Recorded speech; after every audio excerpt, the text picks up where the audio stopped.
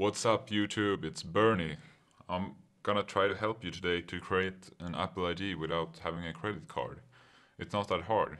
Just go to the App Store and then I want you to try to download a free app.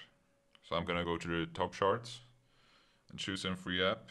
Doesn't matter which one. Let's try this one. So just install that. And then it's gonna ask me to log in. But since I don't have an account, I wanna create a new account.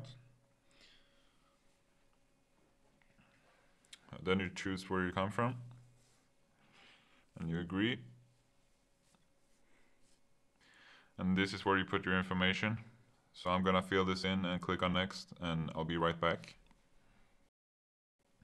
Okay, so I clicked on next and this is where I am now. It wants me to put in some billing information.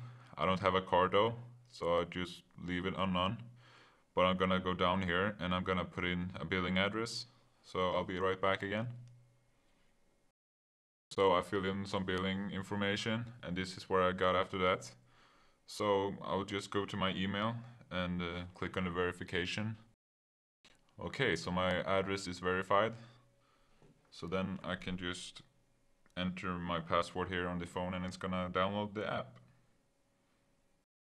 Okay, I've now entered my password, so I just click OK. So as you can see, I now have the app on my phone and I didn't have to use a credit card or anything. So there you go.